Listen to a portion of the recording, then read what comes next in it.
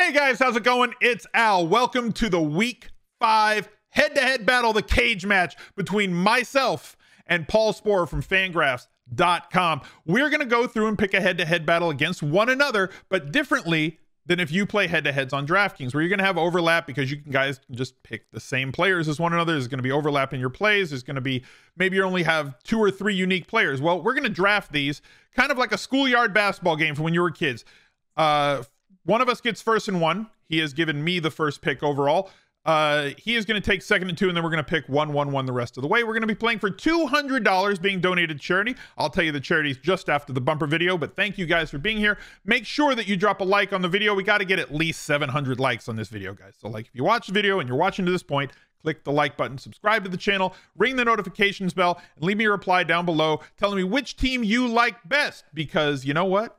All of those things cost you absolutely no money, and they help out a ton. If you want to give to either of the charities that we're playing for, there's a link down below in the description to donate to mine. It's smizzle.tv/charity. So let's hit it.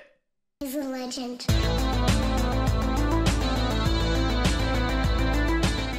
Paul, how's it going today, man?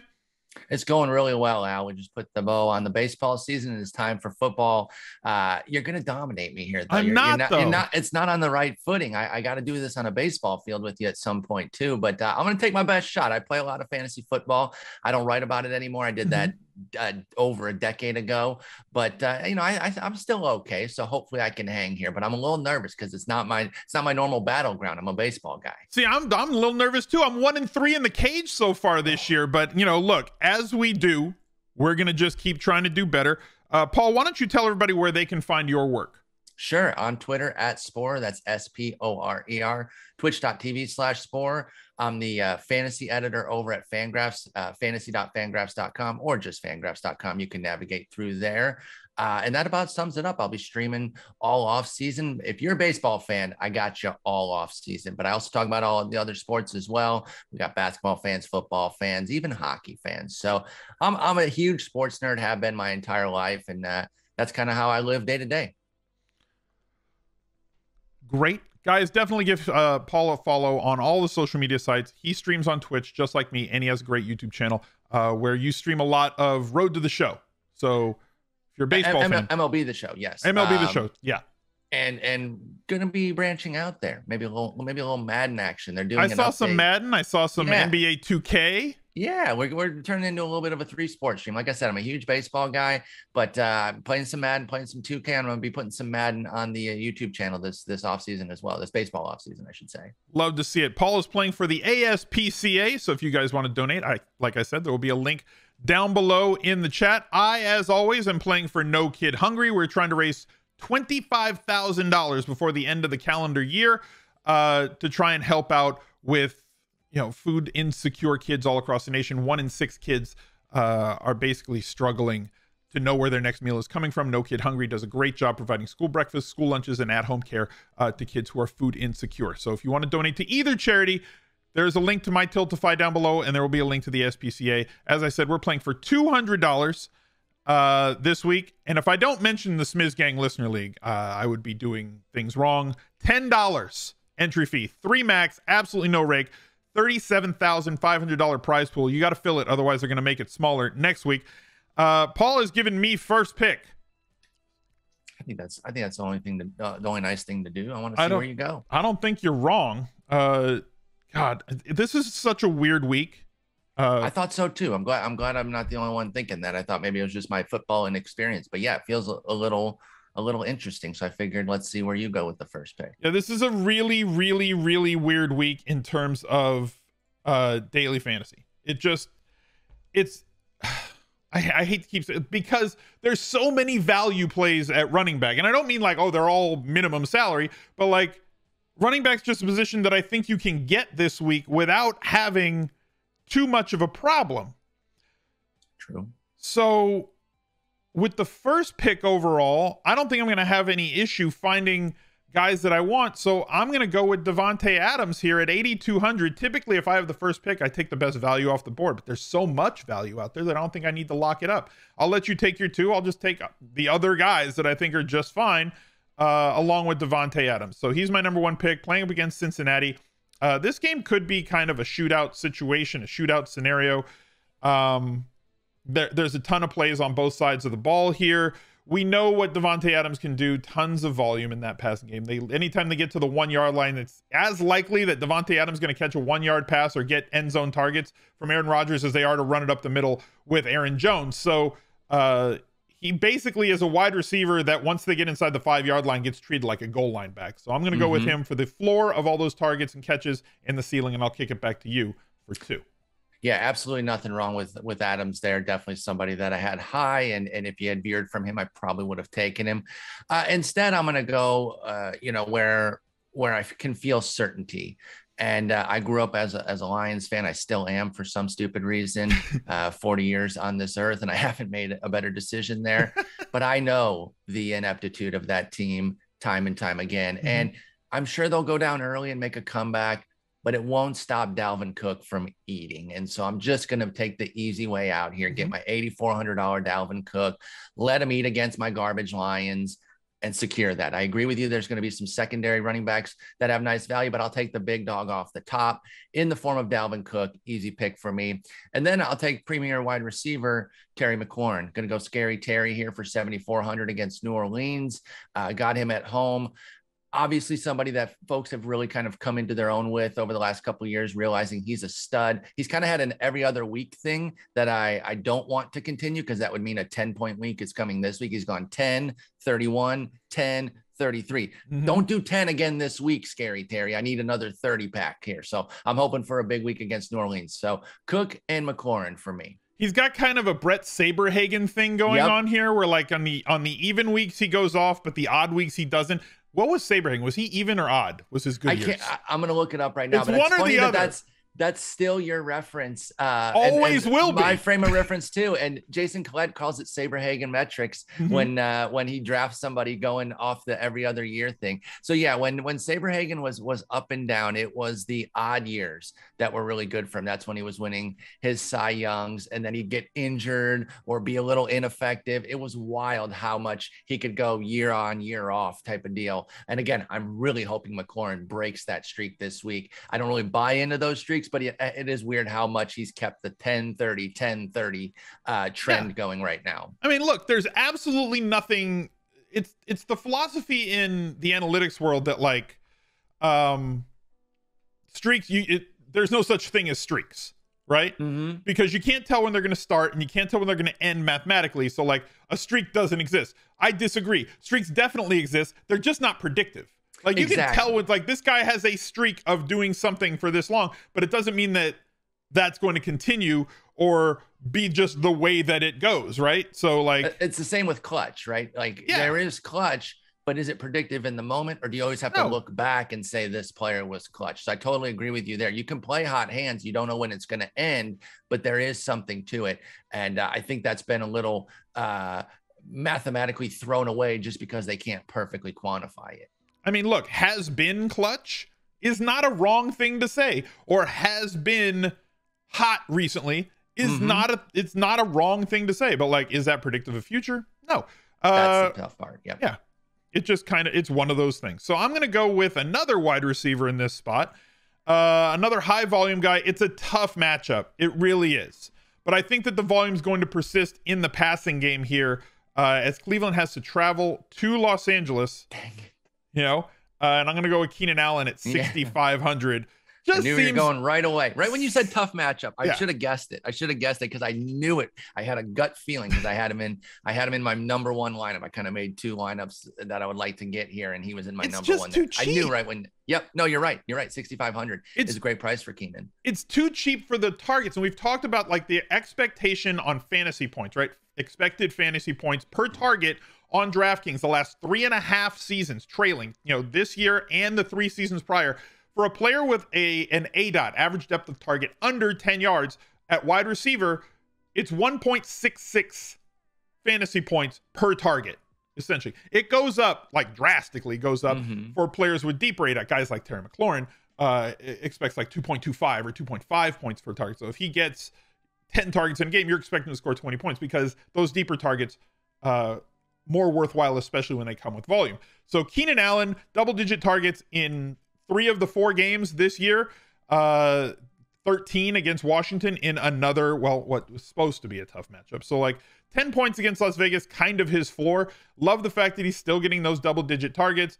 I'm going to plug him in at 6,500 and kick it back to you. Yeah, truly can't go wrong there. Like I said, that was somebody I was angling for. So I'll go for my secondary option in that same area, and that's going to be Deontay Johnson for Pittsburgh. Now, this isn't necessarily going to be what I would consider an easy matchup. I think it's kind of more a middle of the road, leaning a little difficult, but you talk about the target volume there. 3 weeks of double-digit volume for him, missed week 3, but I like the 10, 12, and 13 that he has. 9 catches in each of the last 2 games that he played, including 9 against Green Bay this past week. I feel like he was my automatic fill-in for Keenan Allen. I'm not going to risk that you might go heavy wide receiver and take him, and I'll just go ahead and go with Deontay Johnson. Look, Deontay Johnson is awesome. We were heavy on him last week. I kind of really started coming around on him Thursday night, Friday, and into Saturday. Like in our Discord, we were talking about, it's like, guys, he's under projected on every site. People like 4 different sites had him at like between 11 and 13 fantasy points. This is before Chase Claypool was deemed out on. So I was like, there's no possible way. All he does is get 10 plus targets every game that he stays healthy within the game. And I'm not trying to predict a mid-game injury. Exactly. And I saw that same thing there. And I was actually in trade talks with somebody again that we couldn't get the trade done, but I was like, I hope he's looking at these projections and thinking, oh, I should get rid of Deontay Johnson here. But the trade didn't come to fruition. But I agree that he was undervalued there, and I'll take him at 6,500 easily. Okay. I think I have a plan for the rest of this team. Okay. I don't know if it's a good plan. But it's a plan. And to do that, I have to lock one thing in. And I don't normally do this early. I give myself flexibility at this position as the draft goes on. But in order to get the team that I want, I'm going to lock up my quarterback spot, which is something I don't normally do in a cage match because there's plenty of quarterbacks. They don't do a whole lot, but or they do a lot, but they don't have that much of a gap between the floor and the 10th best quarterback is not that far off from the best quarterback. But Trey Lance is 5,700 in a game with a really high total. And like, I'm not expecting a 76-yard touchdown on blown coverage, Deebo Samuel and all that sort of thing that kind of bolstered his passing yardage. I don't expect him to be efficient throwing the ball either. He is not an accomplished thrower at this point. He's kind of learning on the job. Too cheap. Now this could bite me, right? If they start Jimmy Garoppolo in this game, this could definitely bite me. Sure. But this is the way for me to get the rest of the players that I want. So I'm going to lock it in right here. And I think he's going to play. I don't think they're going to rush Jimmy back. I think that they can get away with playing Trey Lance in this game. If Jimmy is at all compromised, and Jimmy is compromised, there's too many porn stars out there for him to date. And so give Trey Lance a start, please, and let Trey cook. Okay. I think that's perfectly reasonable. They're definitely somebody who was in my quarterback list pretty high. Hopefully it doesn't bite at me. That price. If they say, we're starting Jimmy Garoppolo, then I'm just effed again. For the sake of the ASPCA, I hope it bites, to be honest. So I'm gonna obviously wait on my quarterback now. I don't have to take my quarterback till later. So I'm gonna go into the wide receiver pool again, and I really want this guy. So I don't want you to jump in there and get him. Lower dollar guy, 4,800. Laviska Shenault with Chark out.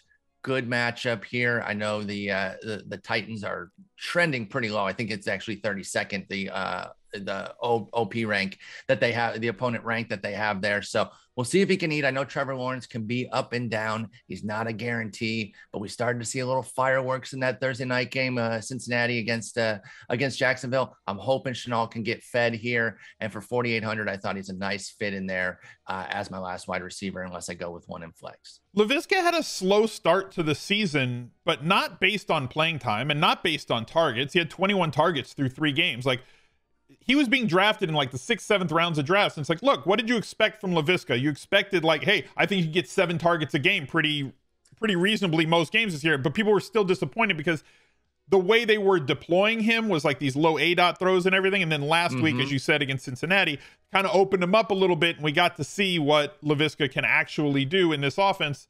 with a quarterback like Lawrence, who's going to challenge. He is going to try and throw the ball over 15, 20 air yards a lot, maybe based on him and maybe a little bit also based on what the offense is around him. Laviska is certainly trending this week and somebody that a lot of people like. I like the pick. Tennessee has not been good defensively. All right, so you have 3 wide receivers. I think that there's more than a couple wide receivers that I can still go with here. So I want to lock in something that I think is quite nice. Don't do me dirty. I don't think so. Okay. I don't think that that's what's happening. But there's a path. You mentioned the big dog that you drafted in Cook. I'm going to take the actual big dog. I know you like Henry. Dogs. I'm going with Derrick Henry at 9K. This is why I needed the Trey Lance fill-in so that I could get somebody who is targeted way more than Alvin Kamara this year in a complete twist of fates. Like, this has been a massive plot twist in Derrick Henry's career. Look, I said I needed to improve floor and ceiling. If I'm going to go with Trey Lance, I have Adams, Keenan Allen, and Derrick Henry, and I think I have a path to an awful lot more volume at all the other spots in this lineup. I kind of like where I'm sitting. The floor doesn't get sturdier. Let's be honest. With those three superstars, the floor is a little bit thin with Trey Lance. Sure, but they're stabilizing it for him. You know the old trope of putting down your coat for someone to walk over the puddle. They're putting a nice down jacket down for Trey Lance to walk over, and hopefully he doesn't fall through, because that's a nice 3-pack there that you're laying the foundation with. So very gentlemanly of my team. Yes, absolutely. And they're just hoping Trey can kindly move across with a nice little score there. But again, for the ASPCA, I hope he falls on his face. All right. So then I'm gonna go to my second running back here, and I'm a little torn on this one just because I know there's going to be some games where he goes dry. We haven't seen it yet. I mean, he is getting, double-digit carries pretty regularly, getting just a few targets out of the backfield, and kind of gets that touchdown a game. I'm going to go for Kareem Hunt, 5,800. Obviously, Chubb is the number one, but he runs between the 20s, and then Hunt sneaks on in and gets the touchdown. So I really only need the low double-digit touchdowns for 60-something yards, a touchdown, and then a few catches for a few yards, and I'm golden. Obviously, if he pops off like he did against Chicago, 10 for 81, a touchdown, 7 for 74, that's the highest high end. I'm hoping for a nice solid double-digit effort here in the teens range. I would take that. And so Kareem Hunt at 5,800 makes sense for me. Look, Kareem Hunt has been the thorn in my side every week this season, as like Nick Chubb has been underplayed in tournaments. And I'm like, all right, I'm going to try and punish the field in 3X, 4X Nick Chubb at low percentages in the Millionaire Maker.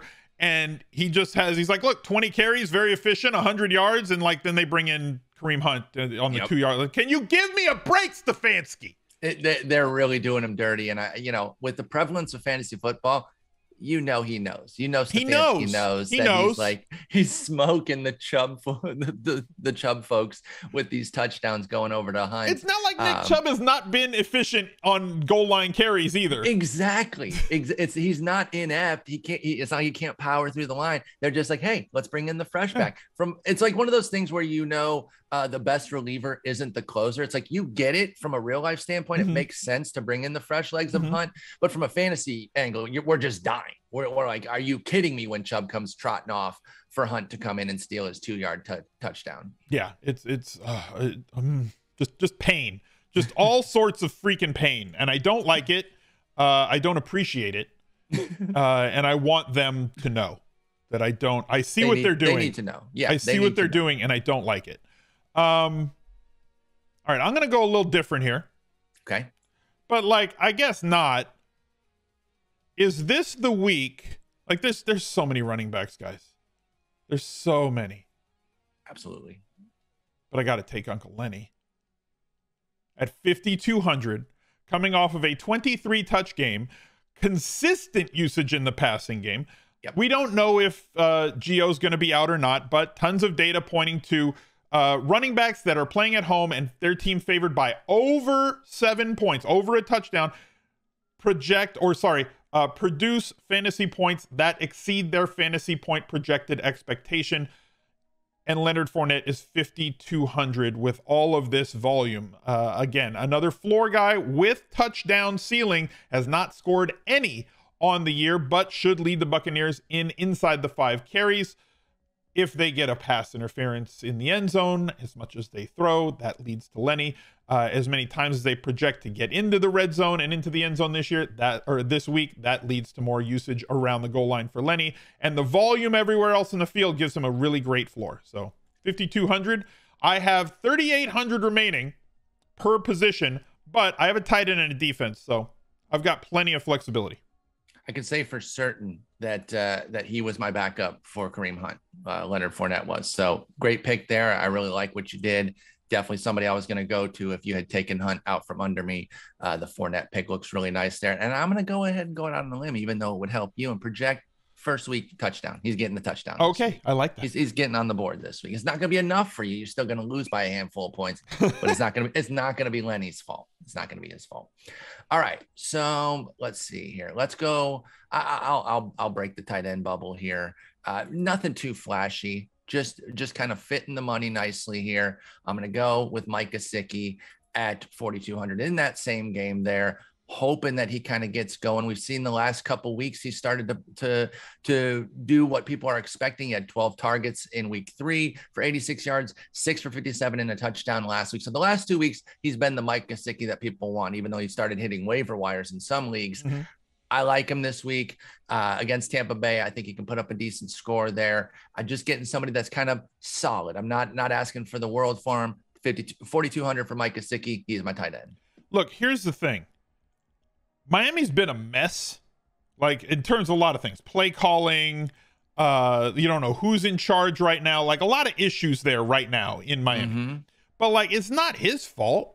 No. Gesicki's like the last 2 weeks, 18 targets, 24 targets the last 3 weeks. Like he's doing what you want a tight end to do for fantasy purposes. And we know how great of an athlete he is. He's just a better athlete than he is a football player.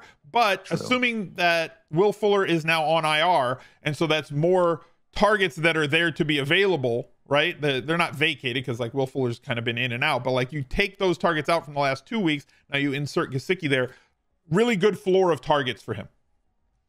Yeah, I think so too. So I'm excited for Gesicki. And like I said, if he did pop up on some waiver wires and shower leaks, happened in one of mine. So I speak from personal experience mm-hmm. there.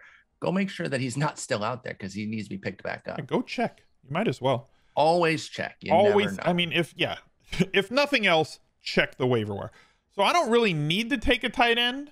True. Unless you're going to fill 2. Right. I can assure you I'm not, but obviously that could be a smoke screen. Yeah, like, you might be bluffing. You might be bluffing.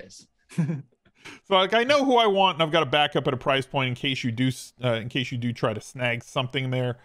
There's not too many routes that I can go that are remaining. So like I need a wide receiver. One thing would allow me a little bit more flexibility. Yeah, that would allow me a ton right there.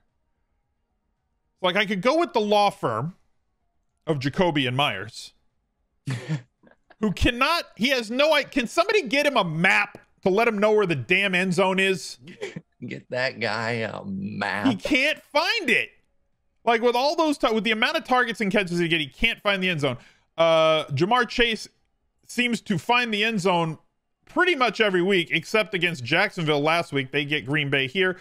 Would be a nice little push and pull here for me. I think with Higgins coming back, the volume might be... I mean, the volume has been good, but not great. He's thriving off of those 4 touchdowns. He's looked outstanding. Chase looks like he's going to turn into an absolute alpha, a world beater in this league on the outside. But I'm not sure that the volume with the way that they want to run that passing game is going to be predictable or predictably high from 1 week to the next, as opposed to the aforementioned, the law firm of Jacoby and Myers. 12 targets last week in the absence of James White. 14 targets the week before in the game that James White left early. While I'm not going to project 12 to 14 targets, I would say that he has a really solid floor of targets. And if you're ever going to find your way and wander into the end zone, it's going to be against the AAA Houston Texans. Exactly. So I'm going to plug in Myers at 56 hundo. leaving myself with 9,800 remaining. And I'll see if I can get home. All right. So I got quarterback, flex, defense. Take my flex here. I'm going for the high upside of a guy who just popped off, kind of getting on everyone's radar now. Unless you're somebody who's in deeper leagues, follows rookies and things like that. I believe he's a rookie. I don't want to speak out of turn, but I'm actually going to look it up before I totally embarrass myself. I'm fairly certain he's a rookie. Yeah. I'm going to take Kadarius Toney. Now, like I said, just had his first big game, 9 targets, caught 6 of them for 78. Hoping he can build off of that. He's 4,000 going up against Dallas. I think that they're a good team to pick on right now. They've had some issues. I know there's a lot of folks going there. I don't know, is Shepard back this week? That could obviously cut into this, but I need somebody cheap. I'm going for an upside play here at 4K because of where I'm going with everything else here. It's a boomer bust type play. I understand that, but I like what he did last week. I like him in general, like Kadarius Toney as a general player overall. So I'm hoping he can parlay that hot week into another solid one. Give me low double-digit points in my flex. Yeah, general player. Salute to him. So you have a defense and a quarterback remaining. Yes. So let me see. So the only thing I could block you on is defense. True. But I doubt you're gonna. And there's not really... No. There's not really that many great defenses out there. Not a lot of things going on in this spot. If there is a defense that I think could be exploited or exploitable at the low end, like I don't want Jacksonville going up against Tennessee. Tennessee's been really bad, and the possibility that both wide receivers are out, but I have Derrick Henry, so I don't want to piss into the wind here. Eagles defense has not done a great job of getting consistent pressure, but they do face off against Sam Darnold. The Washington defense has been atrocious. I know. Versus expectation, right? I picked them up into I have them in 2 of my leagues. I thought they would be good. They were cheap too. Our leagues don't draft defense too heavily, so I figured, they got a lot of good players. They've been awful, and I stuck with them one more week last week against Atlanta. I'm finally cutting them this week, but because they were bad again against Atlanta, for crying out loud. Look at the price.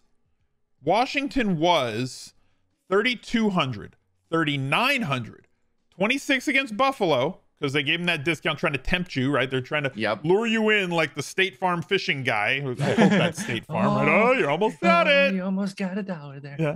Yeah. And then against Atlanta, 3,500. They're 2,300 this week and scoring off against LASIK Jameis. Right? If there's ever a get right spot for that team, you would assume that it's this week. And if they can't this week, then nobody should say any word about them the rest of the season. You're not allowed to talk about them ever again if they don't do good this week. So at home against famous Jameis, who has shown a propensity in past years to throw picks. I know that they're dogs, but every cheap defense is going to be a dog in this spot. Saints will drop back. They're not throwing the ball to as much to Alvin Kamara. They probably will this week and just roast the hell out of me. But I'm going to go with the Washington football team to try and take one away from you. I'm okay with that. I was down in that range, and I did look at them, and I said, you know what? I have enough heartache with them in my leagues. I'm gonna go ahead and pass there. But I am going for a cheaper defense here, and I know that chat was just informing you of who this defense is going to be going up against at quarterback. I'm not too worried about it. I'm going to take the Raiders at 2,900. The Raiders. They're at home. They're a favorite. They're going up against Justin Fields. He showed some things. I watched, obviously, most of that game as a Lions fan, but it was against the Lions. The two of us and 9 others could do a few things against the Lions, let's be honest. So here's hoping. I'm not super, super keen on them. Watching the Monday night game, they kind of showed that they're not that great of a team. At 3-0, they were a little bit overinflated, I think. But I'll take a shot here against a rookie quarterback on the road and see if I can spike a few points. I'm not too worried about 2,900, just trying to save a few bucks with the Raiders. Now, look, I don't think that I could do a lot of things against the Lions on a football field. I'm 48 years old. Even in my prime, these are professional football players. I could probably strike 1 or 2 of them out in slow pitch softball. I had 3 Ks last night in high arc. And it's always those real athletic guys that come in. Like I remember inviting a friend who played baseball. He's like, I played in college, D3. I'll come out and play. Struck out 3 times. His first, he could not get his swing in high right arc until or in the second game. What's that? In high arc? Yeah, and it's just totally different. You're not used to a ball coming straight down at you. And he couldn't get it. He's like, oh, dude, I'm so sorry. I was like, listen, man, I knew that you were overhyping yourself. You need a game adjustment. So I agree with you. I bet you could strike out several NFL players. I could strike out a lot of the Lions players if we played that for sure. For sure. Jared Goff would corkscrew himself into the ground without a doubt. Now here's the thing for you. Has nothing. It's a non sequitur. Has nothing to do with our cage match. Allow me. You guys know that I can't help but go off on tangents.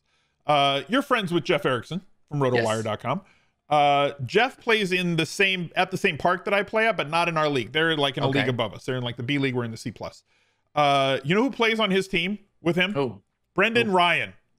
Really? Yes.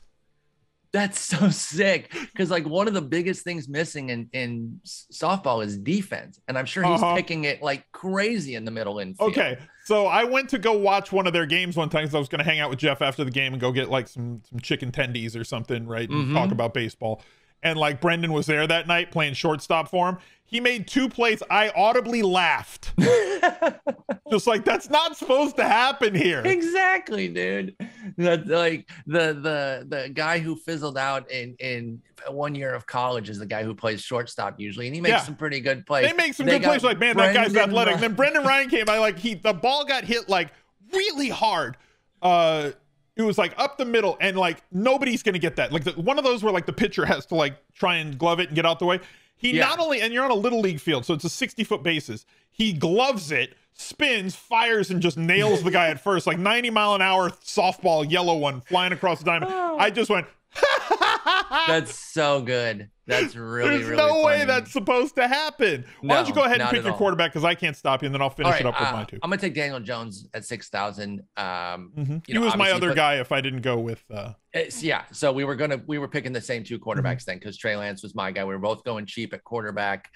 He's up to 6K, only 200 over what he's been going, and he puts up a bunch of points. Obviously, had a massive week last week. I would love a repeat of that, but I would take something in the low 20s.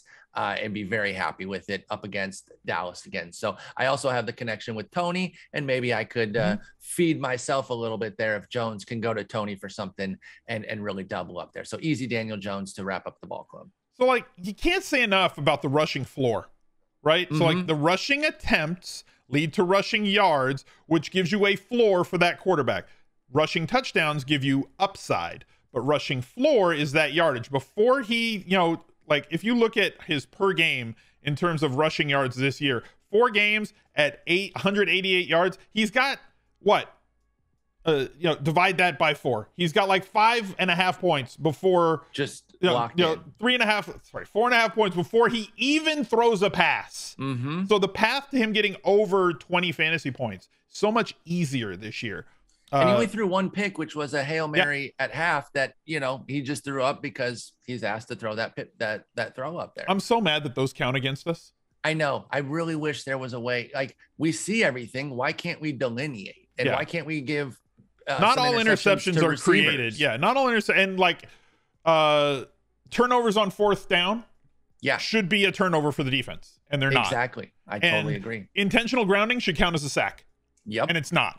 I'm 1,000% with you on all those takes. Yeah, and they seem simple in today's like technological world. I don't know why that can't be coded and properly handled. Yeah, can we just do the things? Like, just do the things. Seems easy. All right. Seems easy. So there's a couple routes that I can go here, and one of them gives me a lower floor, but it's kind of what I feel I should do in this spot. Okay. Just based on what's available, right? Like tight end is a high variance position. Yeah. Like I could go after more expensive guys, right? I could go after where did he go? Where's Schultz? There. Yeah, I was looking at him too. Right? Like Schultz has been outstanding. He's at 4,400 in that range. Thomas is out, which is opening up a really good value. Jared Cook against Cleveland, but I don't want 2 guys going up against Cleveland. That's just suicide. You took Gesicki, who I think is extremely good. Fant is too expensive for my team right now. Ricky Seals-Jones is 2,500 in the absence of Lance Thomas. But like, see, they laughed at my Ricky Seals-Jones pick. I'm going to go with Dalton Schultz against the Giants, who's been really, really, really good in the past game. Way better than I ever expected him to be. You know, considering that, like, you know, he was supposed to be a blocking tight end.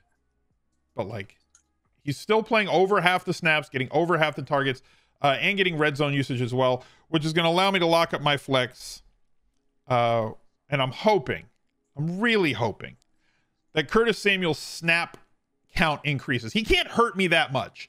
So, like, if Samuel does not play a bunch of snaps or plays, let's say his snap count does not rise and his target count does not rise from last week, like we're kind of projecting it should. I argued last week, what if he's just like, you know, a poor man's De'Ami Brown in kind of a joke? Hey, Sporer, thank you for the 14 months on a 12-month streak.